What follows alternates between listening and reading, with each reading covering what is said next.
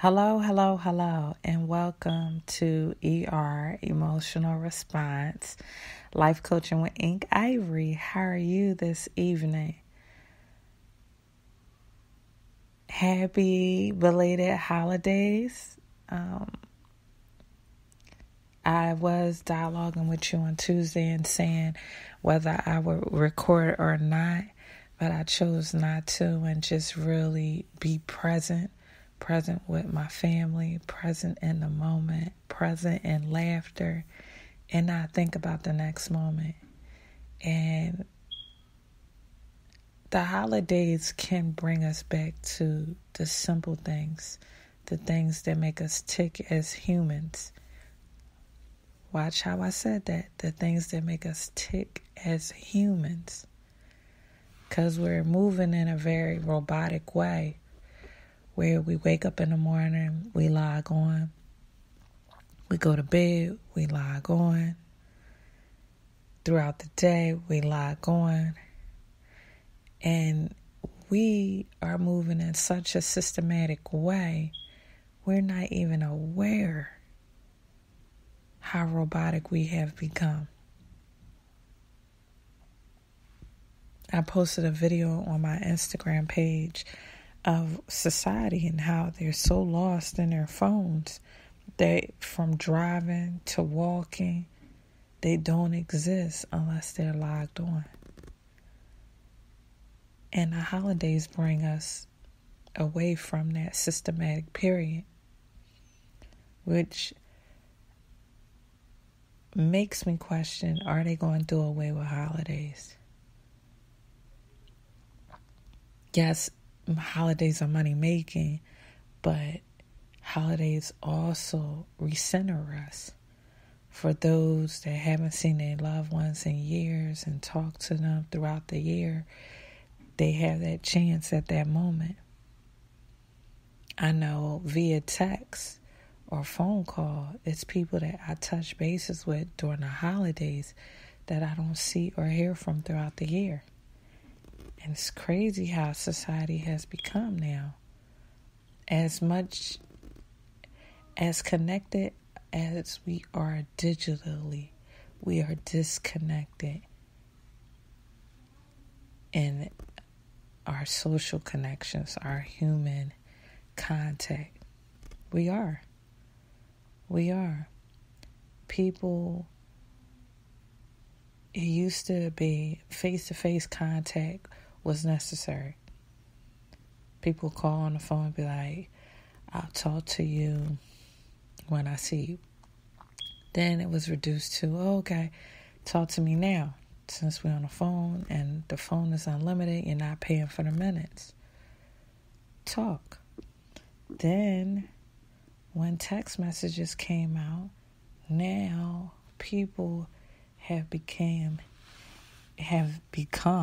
that sounds a little more country when I say have become even less connected by dialogue and matters of the heart via text.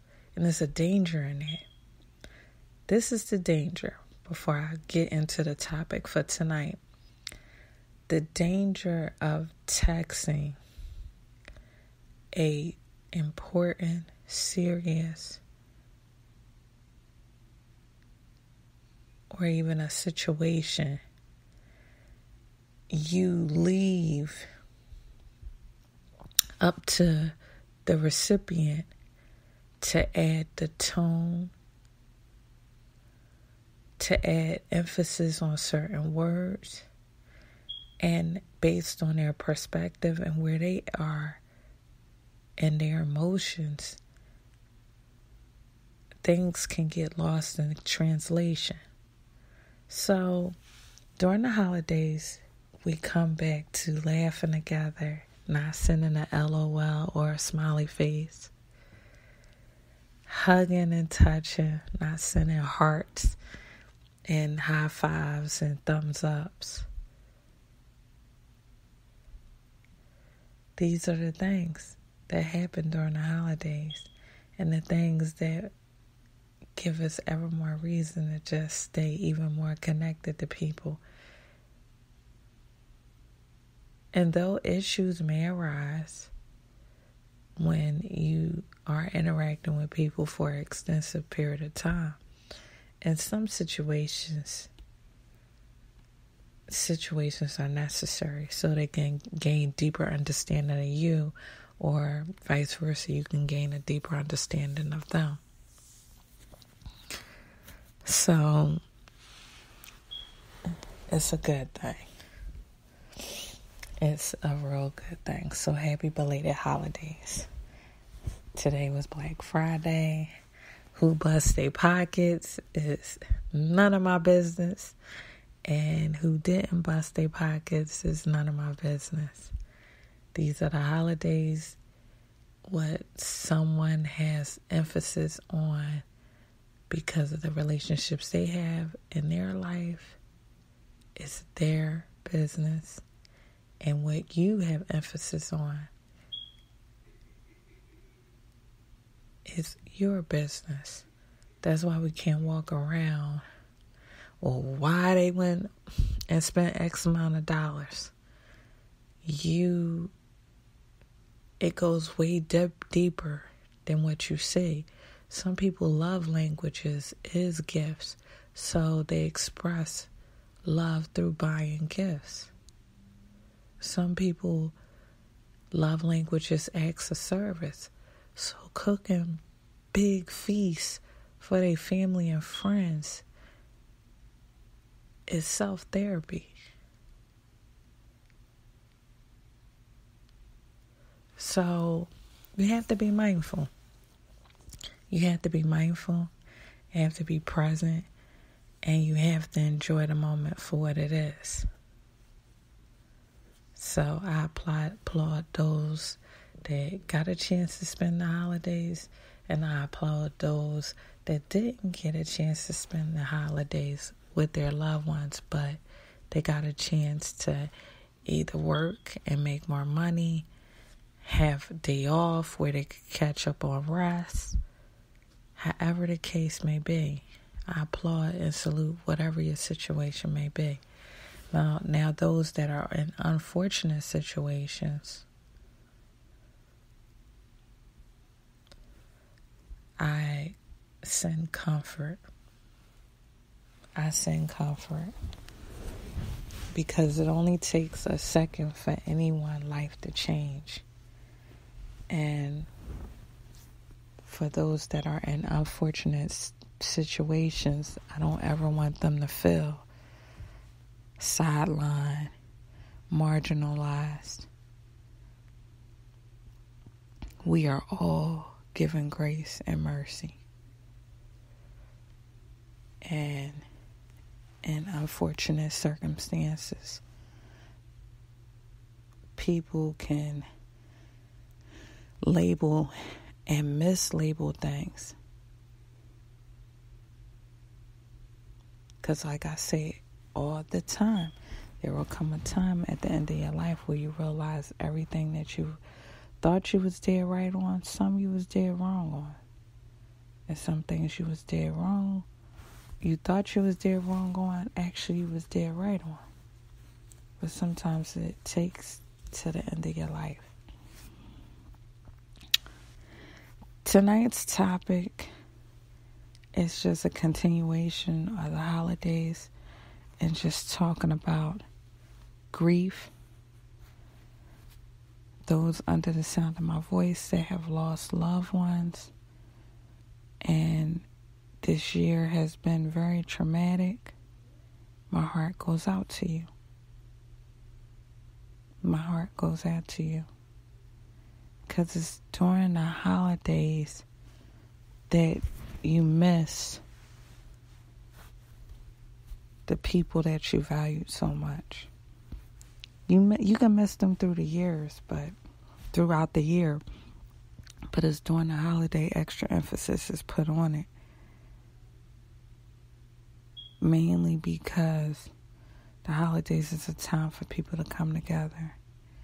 And just when they're supposed to come together, this person is not there. And so it weighs on everybody. And so those that are in mourning, those that are grieving, my heart goes out to you. It's okay.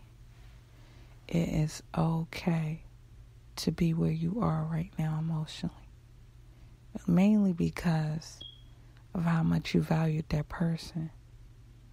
And it would be weird for you to value someone so much and then they pass away and you turn around and you just zap back to everyday life like nothing ever happened. No, you lost a portion of your heart when they passed. And so my heart goes out to you. It will be okay. It will be okay. It is okay to even set aside time to cry. For those that journal, it's okay to journal. For those that need someone to vent to, be wise in picking a person, but vent. Vent. And stress emphasis that the person that you're opening up to is just to vent, not for them necessarily find a solution, because there's no solution at this point. It's about adjusting. Life has hit you with the blow of death, and it's the blow of someone that meant a lot to you.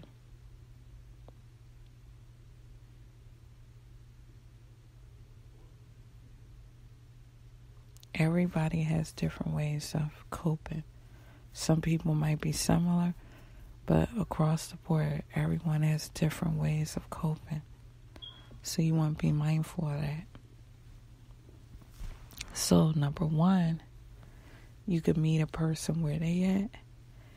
And number two, again, you don't alienate or marginalize anyone.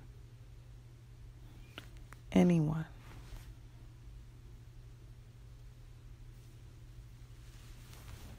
Depression hits. Overthinking hits. Self-destructing habits resurface, and you have to catch yourself. You have to catch yourself. Yes, you are hurting because this person is not in your life anymore. However, you don't have to make it a goal for everyone to pay the price of them not being here. Because just like you're looking at them, there are people around you that's looking at you and hope that your life is preserved.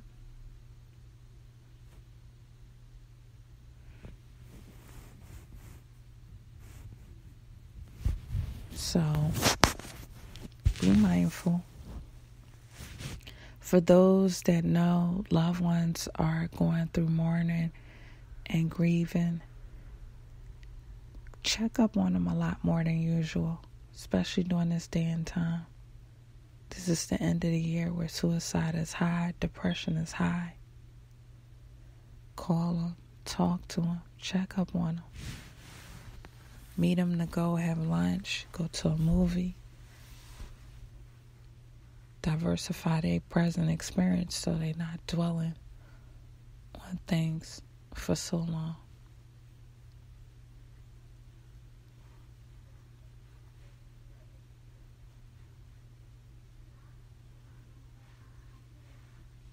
The holidays can be the most happiest and saddest part of the year at the same time. You could be happy that you see people, but then also sad that one person is not there.